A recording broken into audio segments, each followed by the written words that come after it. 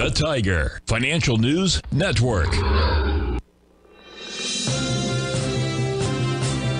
TFNN.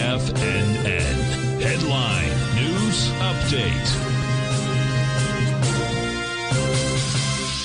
Good morning, folks. This is Steve Rhodes coming to you live from the shores of, a rainy and cooling down Delray Beach, Florida. This is your 9 a.m. update. We've got U.S. equity futures trading to the downside. Not by much. The ES Mini is down about 3 points. The NASDAQ's off 27. The Dow's down 13. And the E-Mini Russell is off 2 points. Over in Asia last night, a bit of a mixed bag. You had the Nikkei up 72 points. That's been on a tear. You had the Hang Seng off 363. The Shanghai down 30 points. Over in Europe this morning, you got the DAX that's trading to the upside. The DAX is directly correlated to the NASDAQ 100 for reasons I can't tell you, but I do know that it is directly correlated. So this is trading to the upside right now. You got the FTSE that is on fire. That wants higher price out there. So keep an eye on the DAX. Why? Because it could have an impact on the U.S. indices out there. You've got gold trading down $9. Silver's off 17 cents. Copper's down a nickel.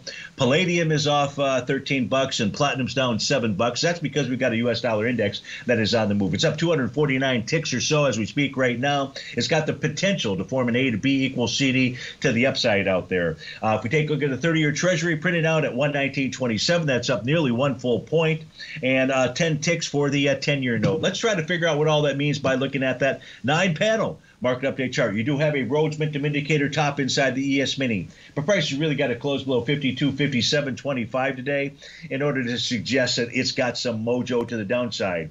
In the case of the spot volatilities, it's trading below its 50-day exponential moving average, which is a bullish signal for the ES Mini. But we've got that top out there, and spot VIX is trading a bit higher, so we'll be on the lookout. The NQ also forming a Rhodes Momentum Indicator top. Yesterday was those two bearish shooting star candles that did the trick. A close above yesterday's highs, though, negates those signals altogether. In the case of the U.S. dollar index, an A to B equals CD pattern would get triggered with a close above 103.81 today. It does have resistance at 104.19.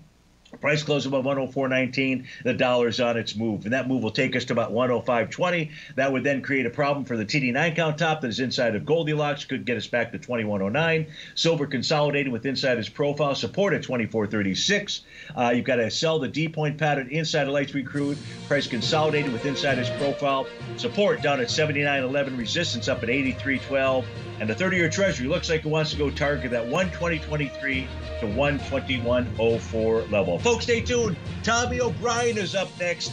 And please have a fabulous and a fantastic week. And I'll look forward to seeing you on Monday at 11 a.m. sharp. Take care, folks.